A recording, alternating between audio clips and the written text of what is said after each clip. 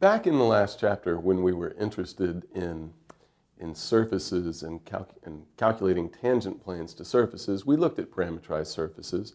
But then we were looking very locally, and we wanted to describe tangent planes at points. In this section, as an application of integration, we're going to look at parametrized surfaces again, but this time to calculate the area of, so the surface area of the entire surface. This is not a local question, although really it boils down to, essentially boils down to defining an element of area, so an infinitesimal chunk of area on the surface in some nice way that we can calculate. This section will be incredibly important to us in the next chapter when we look at integrating vector fields, and we have to integrate a vector field over a surface. So this is kind of crucial material. So first, we need to talk about the kind of parameterization that we're going to look at. I don't want to dwell on this too long. I wrote it carefully in the book.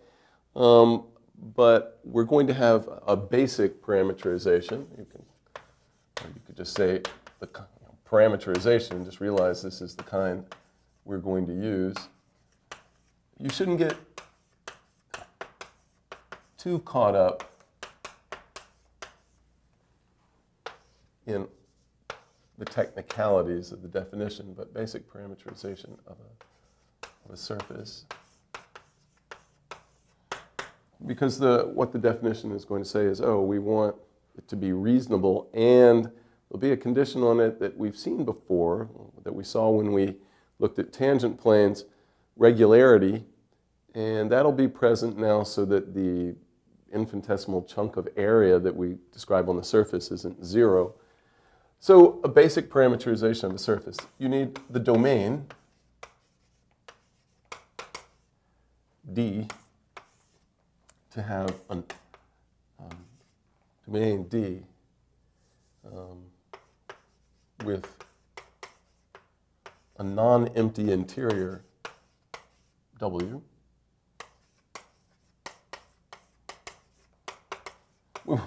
This is going to be the domain of our parameterization, and we want to parameterize an actual surface, so we need the domain to have non-empty interior so that it's two-dimensional in R2.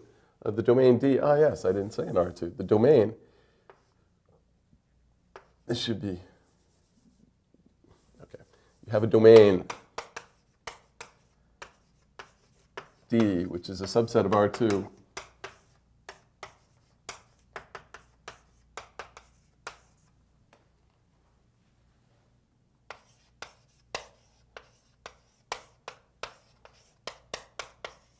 With non-empty interior.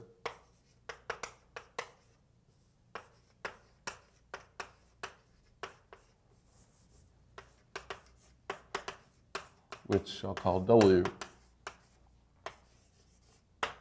So you start with a fairly nice set, but we want its boundary to be nice too. We don't want its boundary to be too weird. Non-empty interior W, and with boundary consisting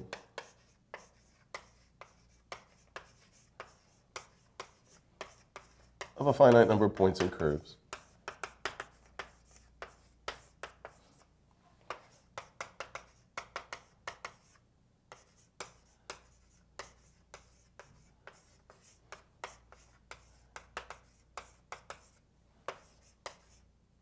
And when I say curve here, I mean of class C1.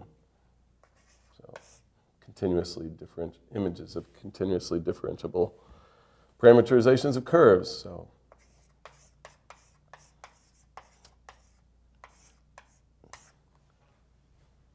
as I said, you shouldn't get too caught up in the technicalities.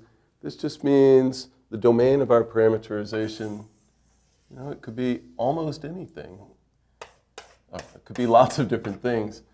But we want it to have non-empty interior, and the boundary should consist of some finite number of curves and maybe some points. You could have some sharp.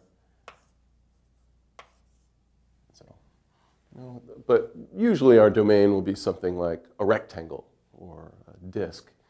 So a closed disk. Typically, it will be compact.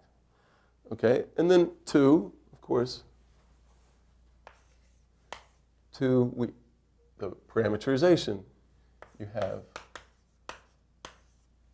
a function, just write a function. A function, it's frequently called R, but it doesn't need to be called R. R, favorite parameter variables, U and V, but they don't have to be called U and V. C1 function, so a continuously differentiable.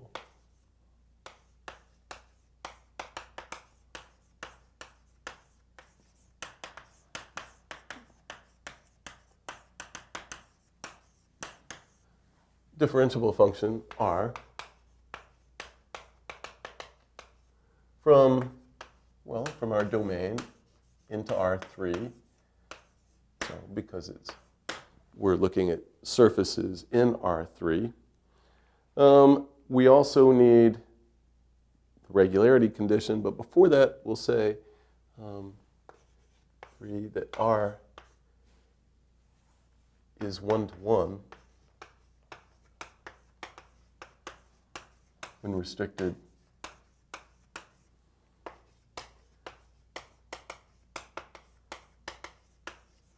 to W, the interior of the domain. This is so that when we parameterize the surface, we don't mind if our parameterization overlaps on the boundary of the parameterization, because the boundary is 1 or 0 dimensional, and that won't give us extra area on the surface. But we don't want the interior, which is 2-dimensional, the interior of D, to come back and overlap itself when you're in the parameterization, because then you'd be counting area more than once. And finally,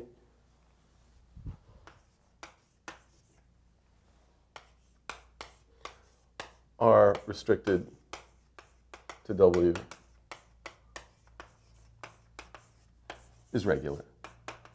We looked at this earlier.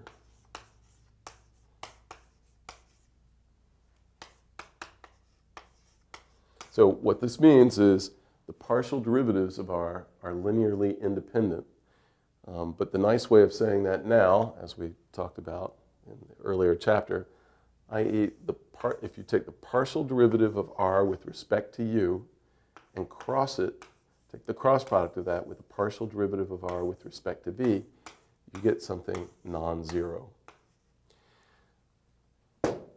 As we'll see in a minute, this condition is present so that area, so that your infinitesimal areas that you're calculating aren't 0, so that the parameterization is giving you something nice, a smooth surface at places where it's regular. Although this is restricted to W. So on the boundary, R doesn't need to satisfy this condition.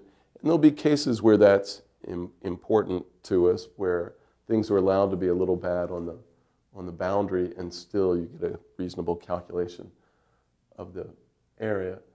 I should say, continuously differentiable function on a domain D, well, if it's compact, so it has, you imagine some boundary, then, or it has some boundary, then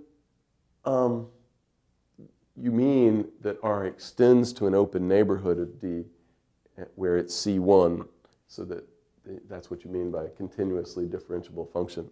On a set that has some boundary, you mean that the function extends to a continuously differentiable function on a bigger open set. All right, those are the technicalities that really seriously shouldn't get too caught up in.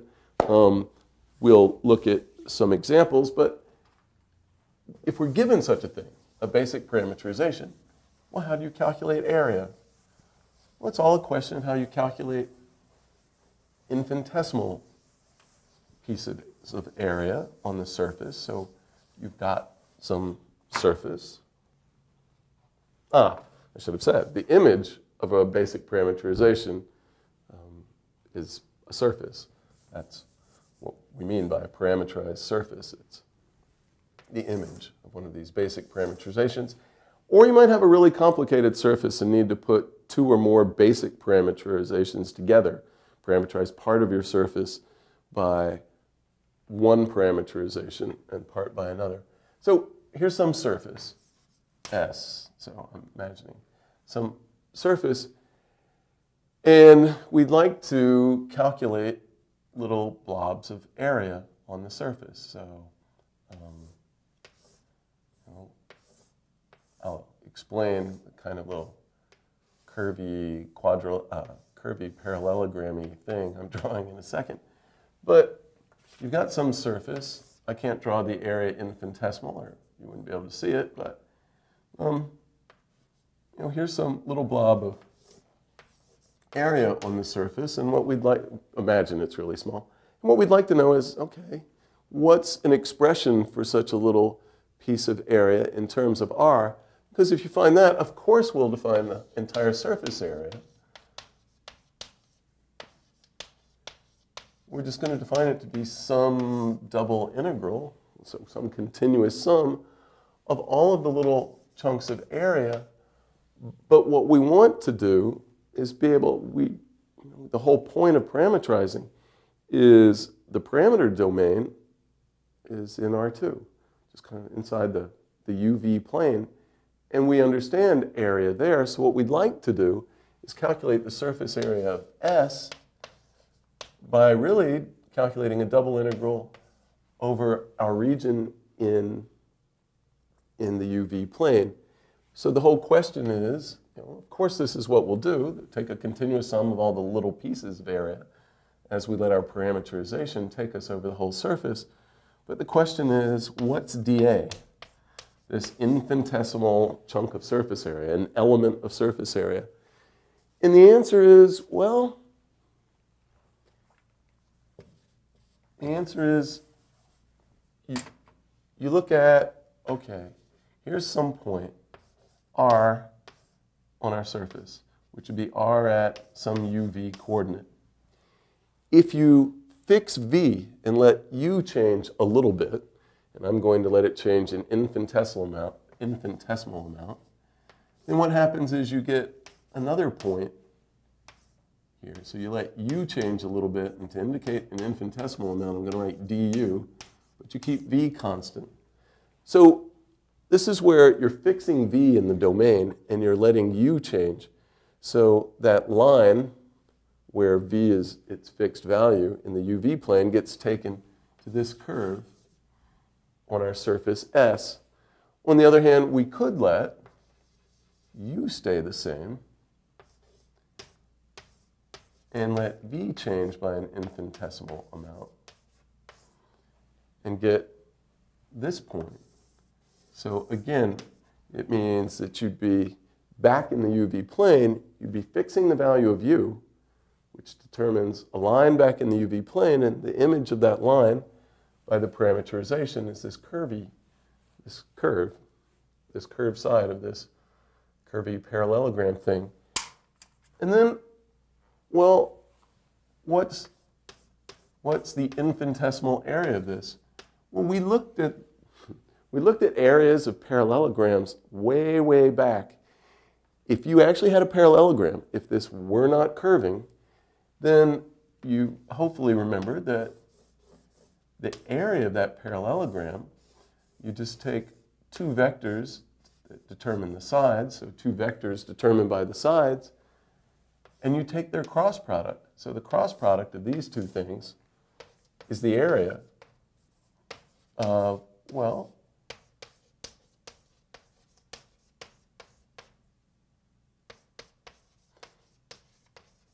if it were flat, it would be the area of the corresponding parallelogram. But approximately, infinitesimally, it is. And so what you get is that, oh yeah, infinitesimally, this dA is the, the magnitude of the cross product. The cross product, of course, is a vector. The magnitude of the cross product is the area. So this dA is the magnitude of the cross product of this vector and this vector. But what are those vectors? Well, the vector from RUV to RU plus an infinitesimal amount, well, if you think about it, what is that? If you take the partial derivative of R with respect to U, what does that mean you do? You take the limit as, maybe I'll write, delta approaches 0 of r of u plus delta, comma, v, minus r at uv, all divided by delta. So thinking infinitesimally, we don't bother writing, we don't write the limit, we put a du there and a du there.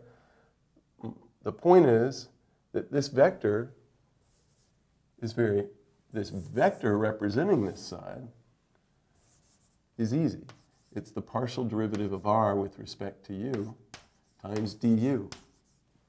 And the vector, for the same reason, the vector representing this side is the partial derivative of r with respect to v times dv. And so dA is this cross product. And if we take du and dv to be positive, which we do when we're calculating integrals, this becomes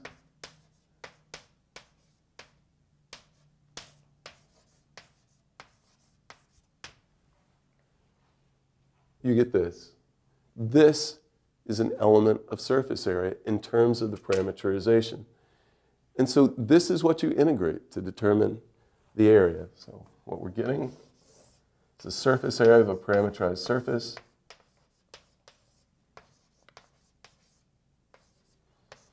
it's the double integral over the domain of the parameterization times the magnitude of the cross product of the partial derivatives of the parameterization, where you integrate back in your parameter variable, so back in the UV plane. Okay, before I do an example, I want to see how this collapses to something, well, fairly manageable if you have the graph of a surface, right? We had several ways of looking at surfaces earlier. We had, did I say the graph? The graph of a function. You could have the graph of a function of two variables, of a C1 function. You could have a parameterized surface, and those are the ones that we can deal with easily this way because you can always parameterize the graph of a function. We also looked at level surfaces of a function of three variables, and it can be very difficult to take a level surface of a function of three variables and come up with a nice parameterization of it. But what is easy is to start with a graph of a C1 function, a continuously differentiable function, and parameterize it. You have basically the kind of the naive or the it's tempting to say the stupid parameterization. Given z equals f of xy, so a continuously differentiable function,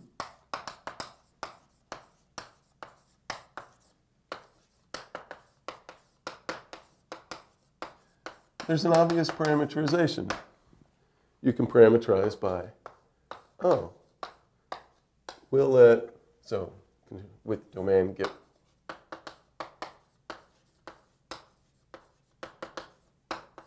there's an obvious parameterization. Let r of u be, well, you let x be u, you let y be v, and you let z be, well, then there's no choice, f of uv. So this would parameterize the graph of this function. So we're saying x is u, y is v, and z is f of uv. Of course, since x is u and y is v, there's no reason to introduce new variables, u and v. Yes, we love u and v as parameter variables, but might as well just go ahead and stick with x and y. So parameterized by r of xy is x, y, f of xy. If you do this and calculate the area element that we had a minute ago, what do you get? Well, you take the partial of r with the partial derivative of r with respect to x.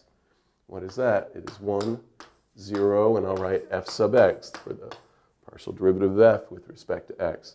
What's the partial derivative of r with respect to y? It is 0, 1, fy. We need to calculate the cross product and take its magnitude. So I'll just put an I, j, k up here and think, the determinant of this matrix. So what you find is that I have this dream of fitting it right here, is that Rx cross Ry,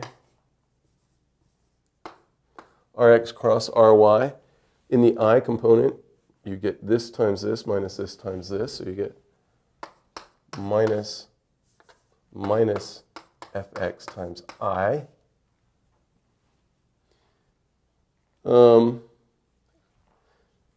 In the j component, your sign goes to -1. The sign alternates to -1. And then you get negative this times this, minus this times this. So you get a minus f sub yj. And then for the k component, you get this times this, minus this times this. So you get 1, so plus k. Or equivalently, you get minus fx minus fy 1. So what do we get for the area element? An element of surface area, an infinitesimal chunk of surface area on a surface parameterized by the function that you're given. You get dA is the magnitude of that vector, which is the square root of f sub x squared plus f sub y squared plus 1 squared, so plus 1, times dx dy, or dy dx, this. And you have to be a little careful here. I'm using dA for an element of area on the surface, so I don't want to write dA for this element of area in the xy plane. And yes, when you're in the middle of a problem, you might do that and suddenly write dA here, but just keep in mind, you need to know when you're talking about chunks of area on the surface versus chunks of area back in your domain space. All right, now we can do some examples. Let's start with an example where we already know the answer. Let's start with a sphere, a radius r, centered at the origin. You should know its surface area already. It's 4 pi r squared. But let's see how we get that from our machinery that we've just developed. So, example.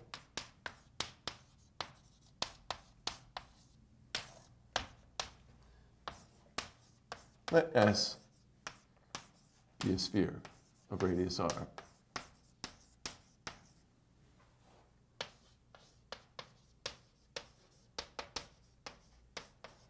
And obviously where we center it doesn't affect its surface area, so we'll center somewhere convenient at the origin of radius r, centered at the origin.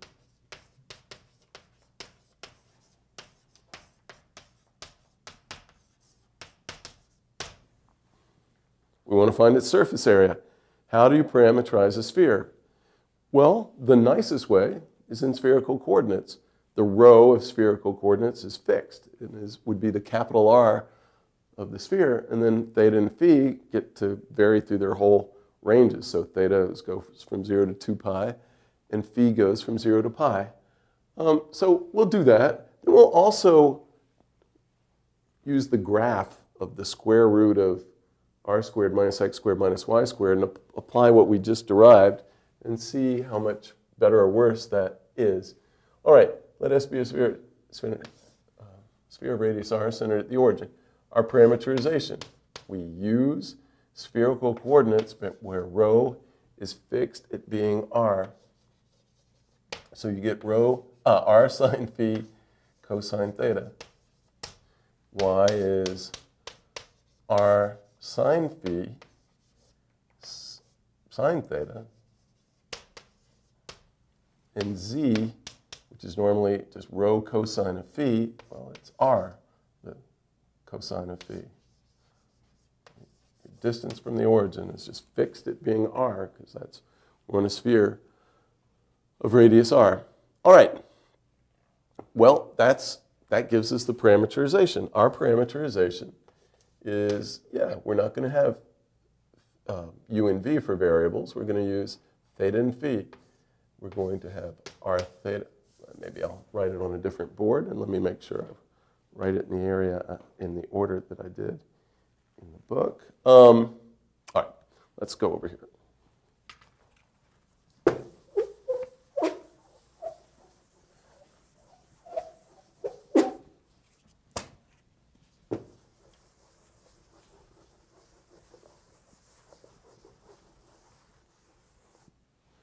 Okay, so we're going to use r of theta and phi is r sine phi cosine theta, r sine phi sine theta, and r cosine of phi. In fact, we can go ahead and factor out the r. Right? So we're going to use, let me just erase it, put a big R out here. And phi, theta goes from 0 to 2 pi. And phi goes from 0 to pi. It may look a little ugly, but it's not bad. It's not so bad.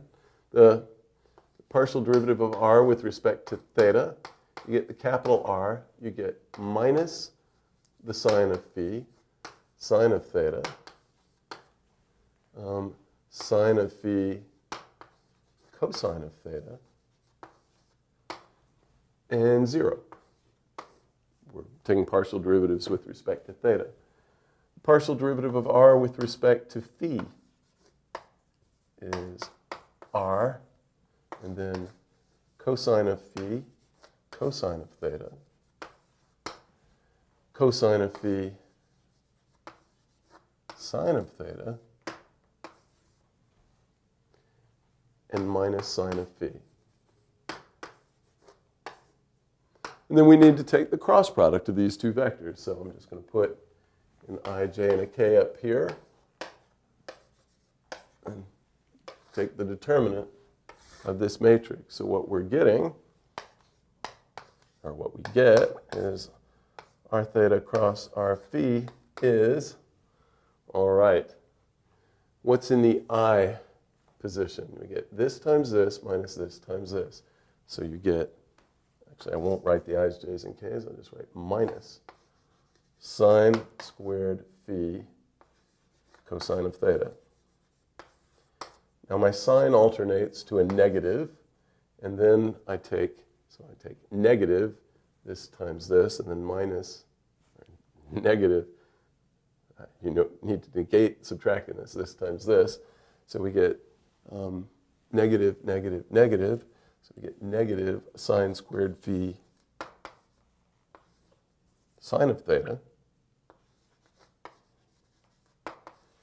And then finally, the k component, we get this times this minus this times, idiot. I've left out all of the r squareds, right? I was taking the cross product of these, but of course we can pull out the r times the r. All right, so in front of this, there should be an r squared, r theta cross r phi. I should have an r squared sitting out in front of this. All right.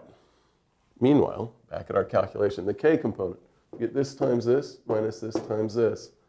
All right, so you get minus sine of phi cosine of phi sine squared. So minus sine of phi cosine of phi times sine squared theta minus this times this. So that is a minus sine of phi cosine squared theta. This looks bad in between, but none of these calculations have been terrible. And then, of course, you look at this and you go, oh, minus sine of phi cosine of theta times sine squared, minus sine of phi cosine of phi times cosine squared. You factor out the minus sine of phi cosine of phi. It's times sine squared plus cosine squared. That's 1. So all you really end up with in this component is minus sine of phi cosine of phi. This. So you get this. We can factor a sine of phi out everywhere if we want. So this is, just to make things look nicer, this is r squared times, I'm pulling out one sine of phi, r squared sine of phi times minus sine of phi cosine of theta minus sine of phi sine theta minus cosine of phi. So that's what I'm getting for the cross product. Phi is between 0 and pi, so sine of phi is greater than or equal to 0. So I'm about to take the magnitude, and this will be a non-negative quantity out in front. So the magnitude is just this times the magnitude of that. So what we get for dA, which is the magnitude of r theta cross r phi times d theta d phi, is we're getting r squared sine phi, and then times what? We get the square root of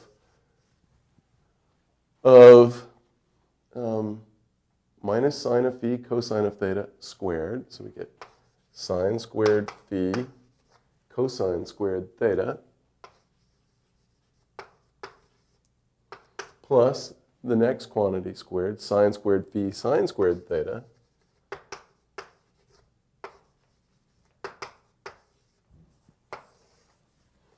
and then lastly plus cosine squared phi. And then we have d theta d phi. All right. What is all this? Well, again, you have the fundamental trig identity comes in. You've got sine squared phi cosine squared plus sine squared phi sine squared. You factor out the sine squared phi. It's sine squared phi times cosine squared plus sine squared. So all of this is just sine squared phi. But then you have sine squared phi plus cosine squared phi. Again, fundamental trig identity. That's 1. Square root of 1 is 1. All of this collapses. And dA just becomes r squared sine phi d theta d phi. Oh, well, that was nice. So, all that work leads us to a very simple expression for area up on the sphere in terms of theta and phi. What we get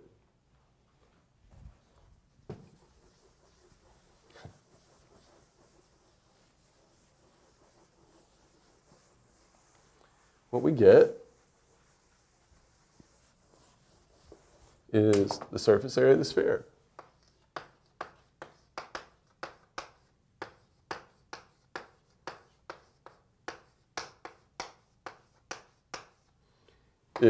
We're going to let theta go from 0 to 2 pi.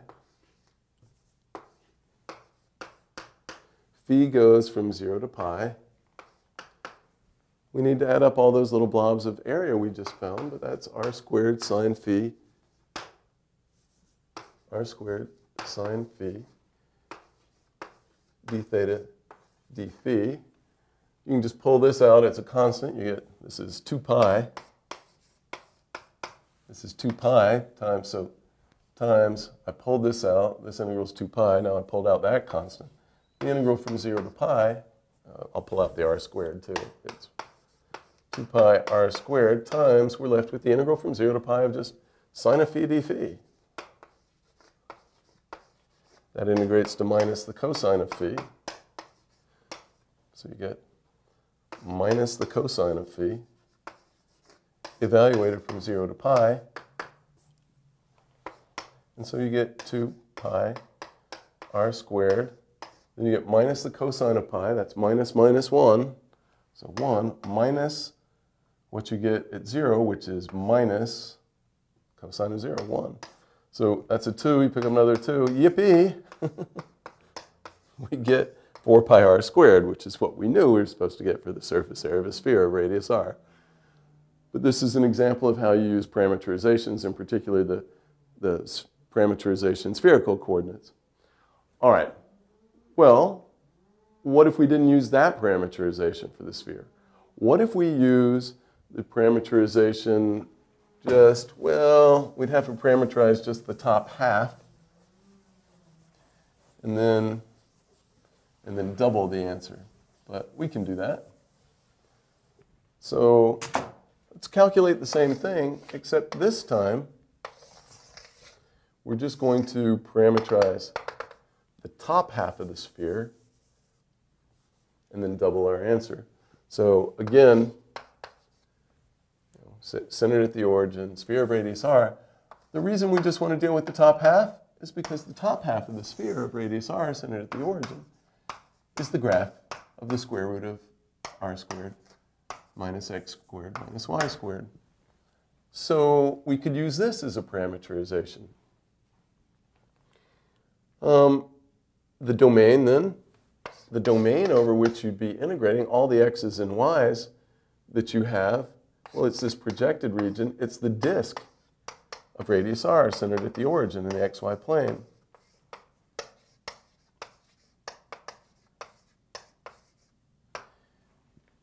So this is what we'd like to do. Now we're going to have a mild, that's really not a mild problem. So write this is to the 1/2. So this will be the function that we're taking the graph of. What's the problem that I'm talking about? Well, this function is not differentiable. It is not C1 on the boundary of this disk. And on the boundary of this disk, x squared plus y squared equals r squared. And as you can see fairly easily, the partial derivative of f with respect to x is 1/2 r squared minus x squared minus y squared to the minus 1/2 times a minus 2x. The 2's cancel, and you end up with minus x over the square root of r squared minus x squared minus y squared. The problem is that when x squared plus y squared equals r squared, this doesn't exist. This function is not differentiable there. And f sub y has the same problem. So should we abandon this parameterization? Well, you could.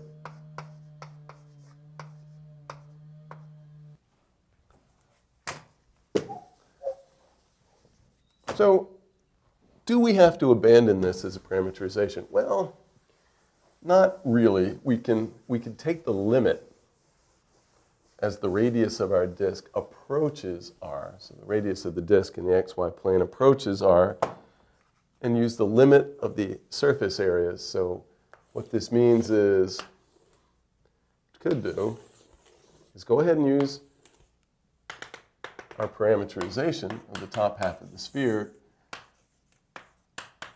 by this,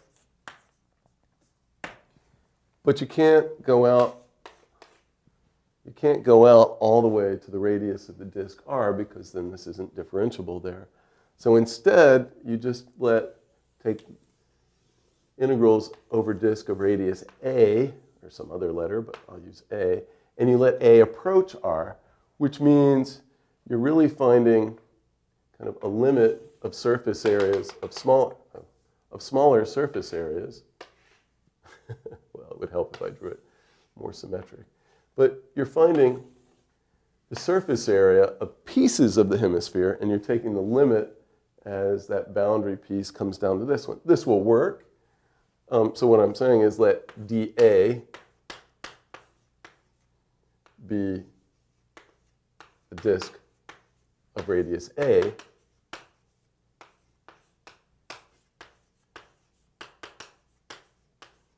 centered at the origin.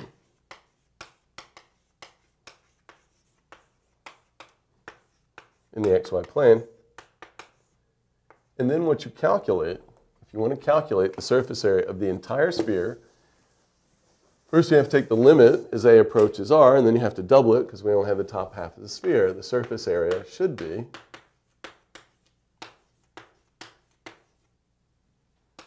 two times the limit as a approaches r of the double integral over dA of our expression for surface area for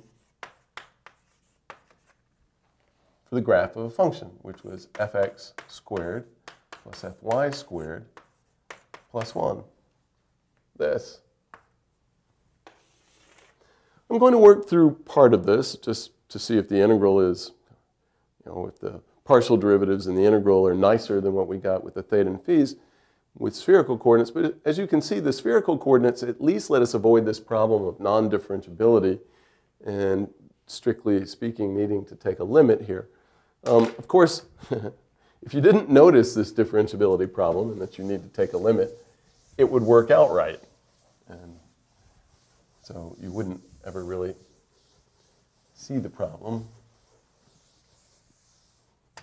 So again, we're using f equals r squared minus x squared minus y squared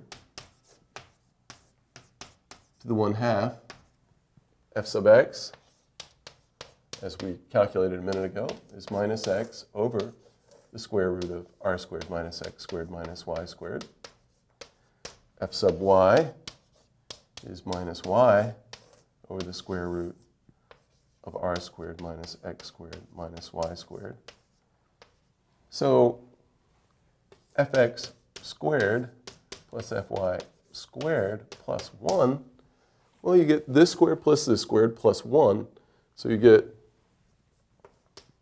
x squared over r squared minus x squared minus y squared plus y squared over r squared minus x squared minus y squared plus, and then I'll write 1 as r squared minus x squared minus y squared over r squared minus x squared minus y squared. And in the numerators, you just get r squared.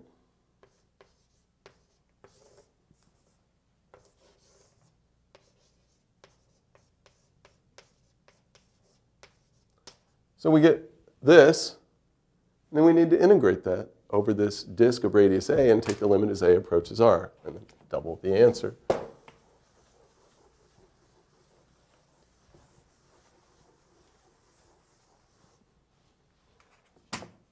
So we get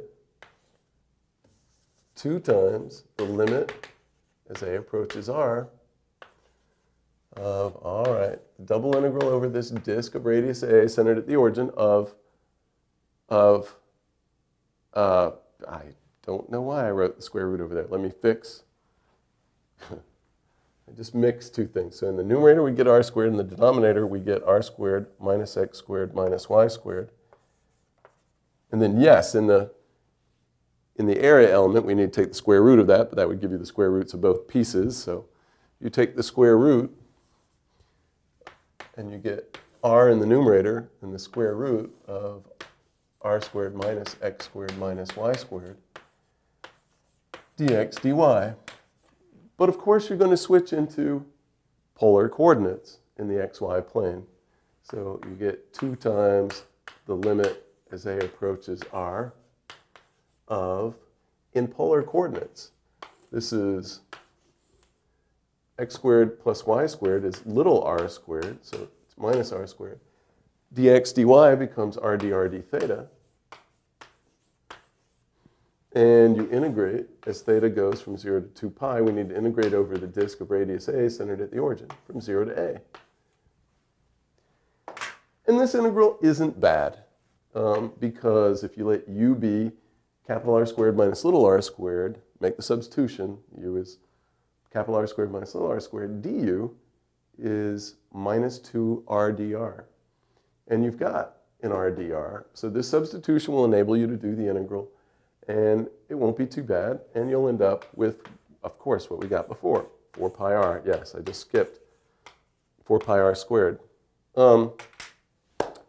Yes, I just skipped a bunch of steps. But the point of doing this by 2 different parameterizations is you might hate parametrizing by spherical coordinates. It had all those sines of thetas and sines of phi's, cosine of thetas, cosine of phi's. The intermediate calculations were ugly, and yet the answer collapsed to something easy. So yeah, the intermediate calculations were ugly, but the integral you ended up having to do was easy, and there was none of this problem with lack of differentiability. If you parametrize the top half in this easier way, you run into different problems. It's not ugly in the middle, but you really, strictly speaking, have to take the limit. Of course, you could ignore it and just write an r there, and you'd get the right thing. But you still have to make a substitution, and even this integral isn't trivial. You have to switch into polar coordinates and make a substitution. My point here is kind of that regardless of which way you do it, there's some difficulties, and you probably shouldn't avoid using spherical coordinates to parametrize spheres. All right, let's do another example. I want to do another example where we know the answer, the lateral surface area of a cylinder. And part of the reason I want to do this is because we're going to need a calculation like this later, or parts of this calculation later when we're looking at flux integrals through surfaces. So let's look at a right circular cylinder of radius r and height h.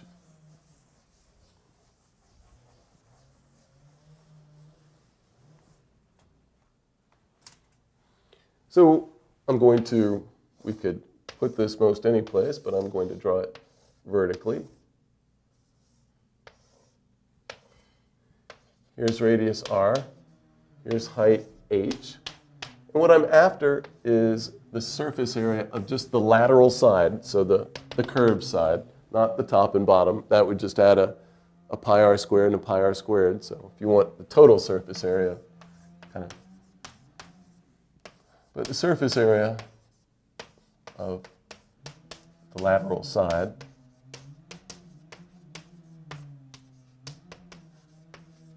well, we have to parametrize it. Now, there's a very easy parameterization. You give the z coordinate, right? What is a parameterization? It's you specify points on the surface in terms of two real numbers. And so what two real numbers would you give somebody to specify a point on this cylinder? Well, you give them the height, the z coordinate, and I'd give them how far around the circle you've gone. So a theta. I would parametrize by a theta and a z, where theta goes from 0 to 2 pi, and z goes from 0 to h.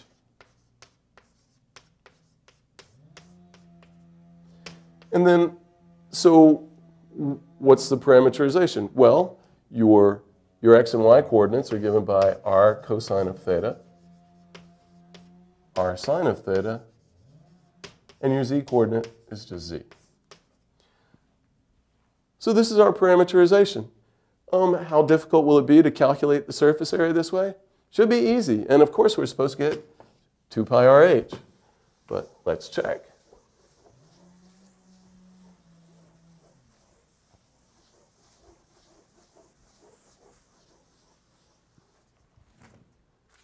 Let's check. We get r theta is minus r sine theta, r cosine of theta, 0. We get our z is 0, 0, 1, and we need the cross product of those two vectors. So you need the determinant of this matrix. So what do you get for r theta cross rz? You get in the x component, so in the I component, you get this times this, so you get r cosine of theta. In the y component, in the j component, you get negative, and then it's delete this column. You get this times this minus this times this, but negative that, so you get negative, negative, positive, r sine theta. And then in the z coordinate, you get this times this minus this times this. That's 0. So here's this cross product. Now, we looked at cross products and tangent planes before. What you're seeing, not that this is very relevant for the area calculation, but r theta cross rz should be normal to the surface. We talked about that a long time ago. And we're getting that it has, the z coordinate should be 0, and this is just r times cosine of theta, sine of theta, which is kind of your position on the circle. Well, of course. Right? What we're getting is that at a point on the cylinder, we're getting a normal that has no z component. Well, of course it shouldn't. And it should be a scalar multiple of the position vector just looking at the x and y coordinates. So that, oh, yeah, what's this vector? Well, that would be r cosine of theta, r sine of theta, just in the xy plane. So yeah, it's got to be some scalar multiple of that, but in fact, it's exactly that. All right. So that's r theta cross rz. For the area calculation, we don't really need to picture that vector and know that it's orthogonal to the surface. That'll be important to us again later, but we do need its magnitude, which is the square root of this squared plus this squared plus this squared. Of course, we get the square root of this squared plus this squared, which this is r cosine, so r squared cosine squared plus r squared sine squared. That's just r squared, square root of r squared. We just get r. And so our calculation for the surface area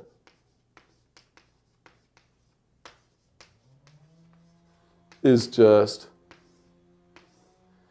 we get r, d theta, dz, as theta goes from 0 to 2 pi, and z goes from 0 to h. So you just pull out the r, you get a 2 pi, you get an h, so you get 2 pi rh, which is what we knew we should get for the surface, the lateral surface area of a cylinder of radius r and height h. I want to set up one last example, one where you almost certainly don't know, well, you probably don't know the answer. That's a nice example to have done for later. So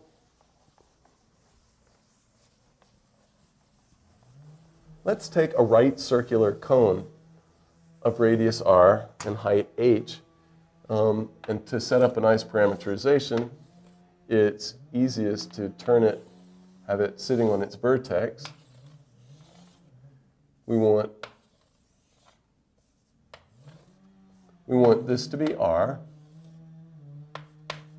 and this to be h.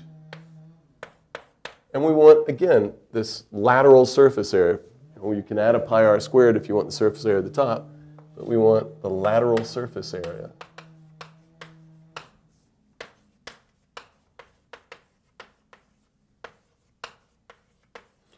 We have to come up with a parameterization for that side of the cone. And it's not completely trivial to come up with a nice one that's continuously differentiable. But if you had to tell someone two coordinates that specify where you are on the cone, maybe it wouldn't take too long to decide, oh, I'd like to tell them my z coordinate, the height again, and then I'd like to tell them how far around I've gone on the circle, the corresponding cross-sectional circle. The problem is that this time, the radii of those circles varies as z varies, unlike when we did the cylinder a minute ago, or a few minutes ago. The radius changes as the z coordinate changes. So how do you figure out what this radius is in terms of the z coordinate? Oh, you use similar triangles. So here's a z coordinate. Here's little r. By the way, I'm writing little r for radius there, so I'm going to use a different letter for my parameterization because little r will already be taken. You should get used to the fact that sometimes you'll just need to call your parameterizations different things. Similar triangles would give us r over z equals capital R over h, so that r as a function of z is just this constant r over h times z. So now, how would I parameterize, or what is a parameterization of this cone? You give someone a theta, and you give them a z. And theta tells them where they are on the circle, r cosine of theta, r sine theta, and their z coordinate is just z. But r is given by this. You don't want, right now this looks like it has three parameters in it, little r, theta, and z. We're supposed to be parametrizing a surface. We're only supposed to have two parameters. And the point of this calculation was that, oh, yeah, we know what r is in terms of z. So you get r over h times z times cosine of theta, r over h times z times sine of theta, and then z. And you can pull a z all the way out of here. Right? So what we're getting for our parameterization is z times r over h times cosine of theta, r over h times sine of theta, and 1. And this is what we use for our parameterization. So this is p of theta z. And z, of course, oh, I didn't write it. Z goes between 0 and h. And theta goes between 0 and 2 pi. So we need to calculate p theta. P theta, the z just sits out in front, and you get minus r over h sine of theta, r over h cosine of theta, 0, p sub z, partial derivative with respect to z, just removes that z from in front of it. You get cosine up. You get r over h cosine of theta, r over h sine of theta, 1. And we want to take the cross product of p sub theta and p sub z, so I'll put an I, j, and a k up here. Try not to forget the z that's out in front. So what do you get for p theta cross pz?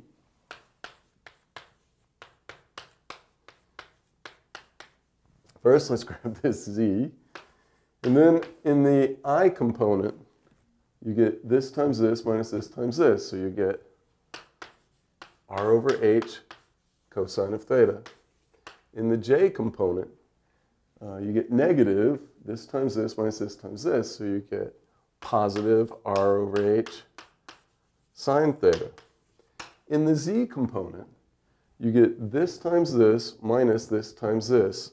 So we get r squared over h squared. And then we get minus sine squared, and then r squared over h squared minus cosine squared. That's a minus 1. So we just get minus r squared over h squared. All right. So what's the magnitude of p theta cross pz? It's the absolute value of z, but z is greater than or equal to 0 the way we've got it set up, so that's just that. And then you get the square root of this squared plus this squared plus this squared. Well, we can factor out an r over h, so let's pull that out first. So how about an rz over h? So what I'm saying is I pulled out an r over h. Get this, then you get the square root of this squared plus this squared plus that squared. So we get times the square root of 1 plus r squared over h squared. Oh, well that's just a constant. And so I guess I'm going to finish this because I thought I'd just set it up, but you know, we're almost there, so let's just go ahead and finish. So what do you get for this lateral surface area? We need for theta to go from 0 to 2 pi, z to go from 0 to h. So surface area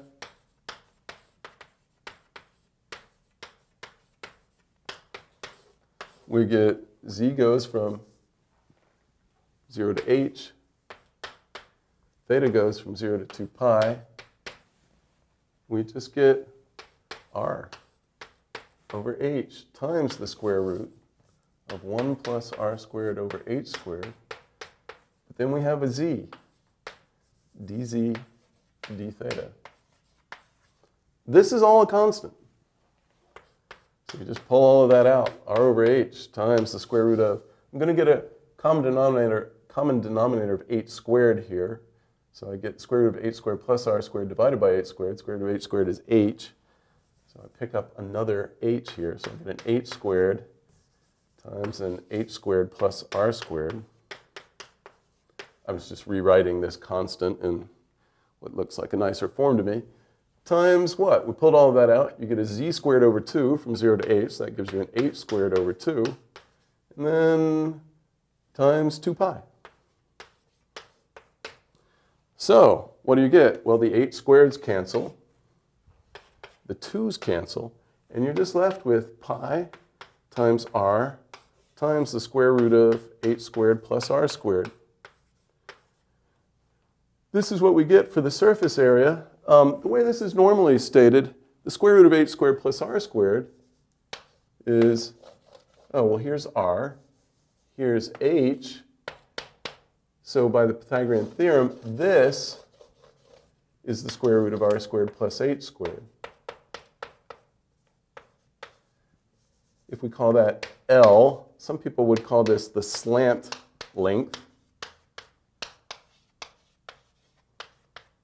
And exactly what we're getting is the surface area of this cone is pi times r times the slant length, which is pretty cool, and most people don't know that one. Anyway, these are just some examples of how you parameterize surfaces and how, once you have the parameterization, you calculate area using the magnitude of the cross product times du dv as your element of area. This is going to be extremely important to us later when we need to integrate vector fields over surfaces.